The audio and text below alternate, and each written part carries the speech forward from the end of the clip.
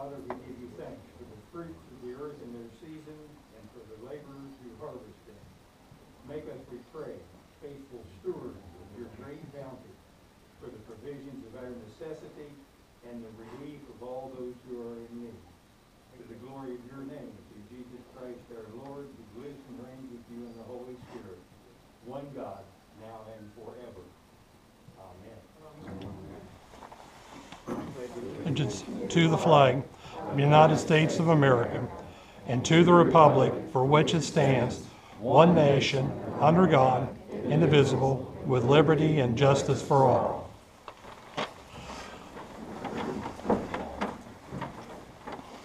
this time, I'd like to call this regularly scheduled meeting of the Cabell County Commission to order. The commission meets on the second and fourth Thursday of each month.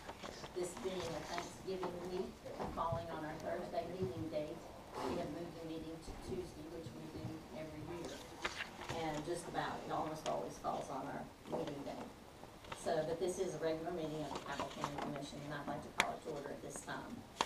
The first item we have is the approval of the November 24th, 2020 regular commission agenda. So moved. Second. Motion's been made, it's been seconded. Is there any discussion? Hearing none, all those in favor say aye. Aye. Aye. Opposed, no. Motion carries. Next item is approval of the minutes of the regular commission meeting on October 22nd, 2020. Move to approve. Second. Motion's been made, it's been seconded. Is there any discussion? Hearing none, all those in favor say aye. Aye. Opposed, no. Motion carries. Next item is approval of erroneous assessments and land consolidation, split tickets, probate documentation, county clerk's probate office. So moved. Second. Motion's been made, it's been seconded. Is there any discussion? Hearing none, all those in favor say aye. Aye. Aye. Opposed, no. Motion carries. Next item is approval of purchase orders 21-100-739 through 21-100-927, and pay jackets, monthly payments to Fifth Third for fuel card purchases, handwritten checks of $6,690.81 to them, and $20,471.44 to Guardian. So moved. Second. Motion's been made, it's been seconded. Is there any discussion? Hearing none, all those in favor say aye. Aye. Aye. Opposed, no. Motion carries. Next item we have on the agenda is where we allow citizens to speak to us about anything they'd like to talk to us about. We have a time limit of 5 minutes, and if the item you're going to speak about is on our agenda, we wait until we get to that item to discuss it. If it's not on our agenda, then you can go ahead and talk about it now.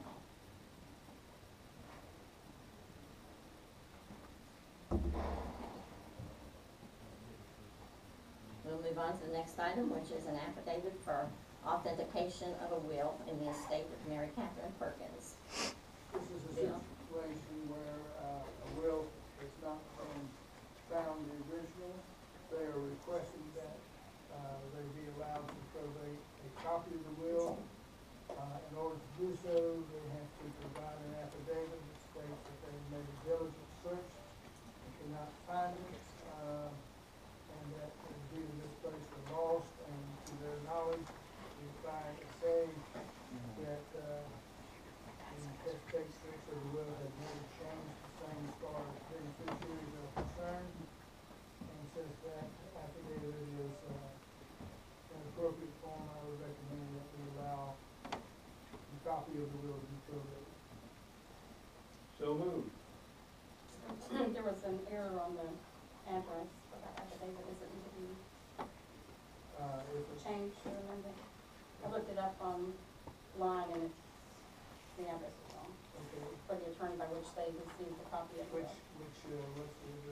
It's 222 San Marco Avenue Okay, instead of 2223. we'll just make a note of that.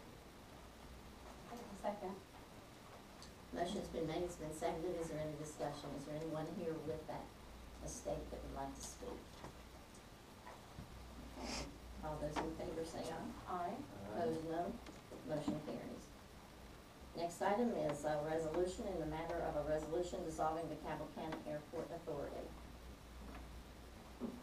And at this time, we have lots of people, I think, that want to talk about that. So we'll move on down this list and hear from these folks before we take action on the item. First, we have Jim Godwell. Jim. Good morning. I think I first need to make it clear that I'm not here in my official capacity. I'm here as a private citizen and as a pilot of about 40 years. I learned to fly back in 1980 or so at Cabell Airport. And one of the first things I did, my instructor, I had the benefit of an instructor who was very emergency procedure oriented. And while he was training me, he would pull the power, pull the throttle back, and say, "Where are you going to land?" And in West Virginia, anybody that flies in West Virginia knows that you always have to have your head out the window looking for a place to sit down if you need to in an emergency, especially if you only fly with one engine in front of you. One of the first places he taught me to land was off of a big, nice, wide concrete runway like a tri-state, was at Robert Newland. And I quickly found out that while you can practice soft field and short field landings as a young pilot on a nice, big, wide, long concrete runway, there is absolutely nothing like learning how to fly and land and take off from a grass strip like Robert Newland. You can practice it all day long, but until you experience it, both as a student pilot and then continue to maintain your proficiency as a pilot, doing the same thing over the years, you just won't have the same training. And I think pilots flying in West Virginia with the ability to land and take off at Robert Newland have something that a lot of pilots out west, for example, have lots of wide open spaces to put their plane down anywhere they don't have. While I am here today as a private citizen, I also am a member of the Central West Virginia Regional Airport Authority in Charleston board. And as you may know, we've worked for the last couple of years on opening the Marshall University Bill Noe School of Aviation. It's currently under construction and will open later next year. One of the benefits of Robert Newland will be for pilots as they learn to fly at the Marshall University Aviation School will be to be able to come into Robert Newland and land and take off and learn how to actually land and take off on a soft field, which is a huge difference, folks. Huge difference.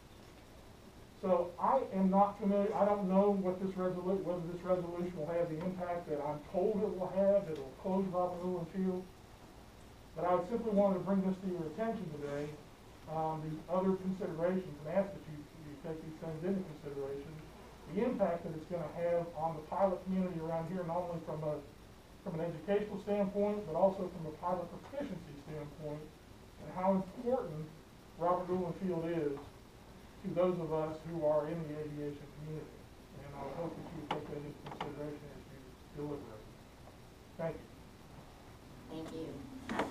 The next person we're going to hear from is Harry Moore. Sure. Morning. First, I want to thank y'all for doing what is probably thank you. Being good stewards, take care of business, and take care of Winter County. I want to second everything he just said about the airport.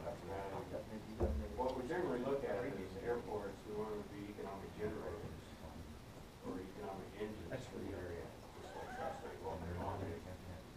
And on a much smaller scale, obviously, Robert Newland is just as important. I do not live here. I'm a snowbird. I live in Bluefield part of the year, in Dallas, Texas part of the year.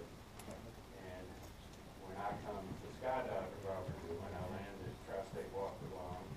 I buy fuel there. I get a rental car, pay that, stay overnight in a hotel. So it is an economic generator for the area to have Robert Newland there. I've been flying in there for at least 20 years.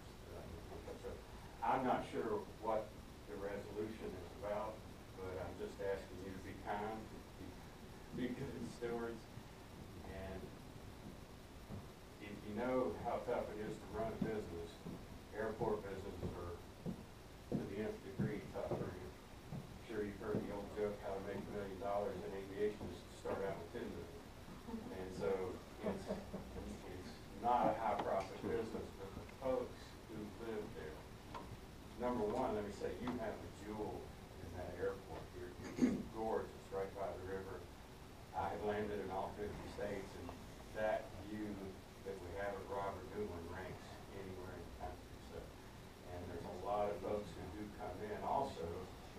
eaten a lot of $100 airport hamburgers, but fly in restaurant there, incredible food. If y'all have not eaten there, please come by and eat. It's just amazing good food.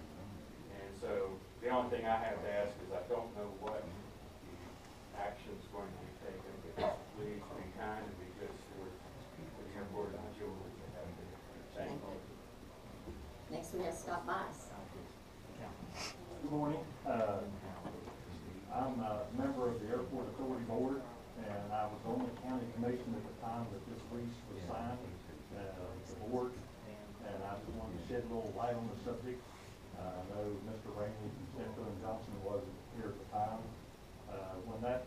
What brought that up a long time ago was we had an insurance broker that each year got us bids on insurance. And she brought it to our attention that there was no insurance on the airport field up there, and that we had liability there. So at that time, we went dealing with the de facto board at that time because they hadn't been doing anything. And we gave them the steps they needed to take to get back into compliance. They had to have members, they had to have meetings, they had to decide what they were going to do, they had to have insurance, that being the big thing. And they did all of those things. They did every one of those things. And when they did all those things, at that time, the county commission recognized the authority, and the authority recommended signing the lease with Carl Bailey to operate the airport. Mr. Watson was the county attorney, and him and, I'm trying to remember the attorney's name that Carl Bailey had at the time. Was it John Hankins? The two attorneys came up with that lease, representing both parties, and that lease was signed in good faith. And it's been in good faith all this time. There's been airport board meetings all this time. There's been insurance all this time. It's been operated all this time. Now all of a sudden somebody's saying it doesn't exist and it's not proper. It was proper at the time. We gave them the steps they needed to do to get it in compliance. They did it. We recognized it, and we negotiated that lease in good faith. And I think if you violate that lease, you're going to have a lot of exposure for a lawsuit, because that lease was done in good faith. And all three county commissioners, two of you were not here at the time. There is another county commissioner that was at the time, and I think he will probably remember pretty close to the way I remember it. So I think you all need to think real hard about whether you dissolve this board. I don't know what the purpose is, but I can't understand why you would want to do away with a good thing that a lot of people use and enjoy. Thank you. Next, we have Thomas Starr. I hope you can hear me, Commissioners, Attorney Watson. I drove 5 hours to be here because it's Thanksgiving holiday, like a lot of people, some going out of town. I think it's a sad day for Cabell County and for the state of West Virginia. We have a significant issue, evidenced by the people that are here, a day and a half before Thanksgiving in the middle of COVID, with a week's notice and not a notice sent out to all stakeholders. My biggest concern is that there'll be elimination of the airport authority. We don't need to go through all the history. Mr. Bias has done some, there'll be a lot of others. Cabell County Commission paid $50,000 for the property and $150,000 paying the West Virginia Aeronautical Association. It has been a benefit to this community ever since. The airport authority was created in order to run that airport and to lease it. Because as those of you know, the Cabell County Commission cannot lease or sell to a private entity. So if you dissolve the Cabell County Airport Authority today, I will give you credit. It will eliminate the lease, and more than that, you won't be able to negotiate a new lease because you are not entitled to lease property except to a nonprofit or federal government, state or federal government agency. I think this is too much to happen this quickly. There are a lot of issues out there. For instance, you cannot shut down an airport under federal aviation law, regulations, without giving advance notice. It's not my area of expertise. I think you are talking about close to a year. Why? They develop maps. Pilots have those maps. And they need to know that there is an airport there if there is an emergency and need to land. You've heard and you will continue to hear about the economic benefit to this community. We are talking about close to 20,000 people last year that visited that airport and brought money to the Cabell County community and to the state of West Virginia. That hasn't changed. When this lease was entered into original and the sublease, both of them say that it would be rent-free because the airport authority, through, on its own and through its sublessee, would be responsible for the maintenance, the repair, and upkeep of that airport. It has never been a money-making endeavor. If somebody thinks it has, we'll open the books. It has not. I don't know the reason or motivation behind this. This is an important business entity, an economic benefit to the community, and raises the quality of life in this community. I don't know what the alternative uses are. It's in a flood zone. You're not going to be able to use it for much of anything else. I agree with Mr. Bias about the good faith and the effort of entering into this lease. The extent that the leases have any kind of problems with them, those problems will come back not only to the airport authority, but more importantly to the Cabell County Commission. I think some people will talk about what's out there. And it's a 2,300-foot runway, the only grass field in the state of West Virginia. There's airlines that are hangared there. There's sightseeing and tourist flights that are taken. Boy Scouts have been out there. Other organizations. There's certainly a hope for Marshall University with its aviation program. We have an RV park. We have camping. There's a path that's used by members of the public, a walking path.